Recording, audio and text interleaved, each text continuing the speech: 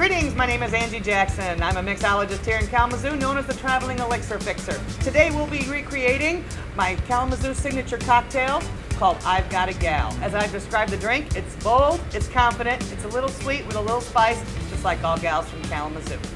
We're actually using all Michigan ingredients here, actually using Journeyman white rye whiskey, located in Three Oaks, Michigan. Many people do not know that back in 2005, we only had 2 distilleries here in Michigan. Today, we have over 22. We are only number 2 to California. We need to start drinking what we are distilling in our own backyard. So let's go ahead and create this beautiful cocktail. We are going to take a little piece of habanero. When using habanero, you want to be very careful. Do not touch the habanero. You will not be happy later if you do. I'm going to cut off a little piece using tongs and place it in our mixing glass. From here, we're going to add a ½ ounce of lime juice. When using your citrus press and using your fresh squeezed lime, go ahead and cut the ends off of your lime. Cut it in half. Remove the ends because those are bitter. You don't want those in your cocktail. Take your citrus press and use the half side down with your lime, with your measuring glass, and measure out a ½ ounce. Here we're going to add 1 ounce of simple syrup. When I refer to simple syrup, it is a 2-to-1 ratio using 2 cups of sugar to 1 cup of water. 1 ounce of simple syrup. We're going to use our measuring cup here for that. This is where we're going to actually bring in the next piece of our bar equipment, the muddler.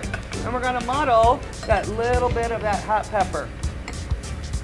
You don't need to muddle it forever, and you don't need to use a lot of force in it. Make sure that you leave the glass on the table instead of pick it up, just out of fear that the glass may break. When we're done with that, here's where we're going to add 2 ounces of our white rye whiskey. A lot of people don't know about white rye whiskey. This is just a beautiful spirit that is non-aged. It's only been aged for a minimum of 24 hours in a stainless steel barrel. So we're going to add 2 ounces to our cocktail. We're going to add 1 1/4 ounces of pineapple juice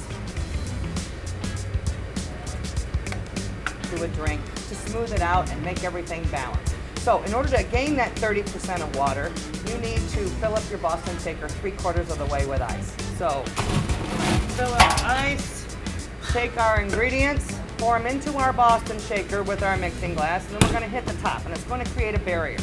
From there, you need to shake a minimum of 10 seconds, and why not have fun at it and enjoy. Know that you're going to have a really good cocktail when you're done with it.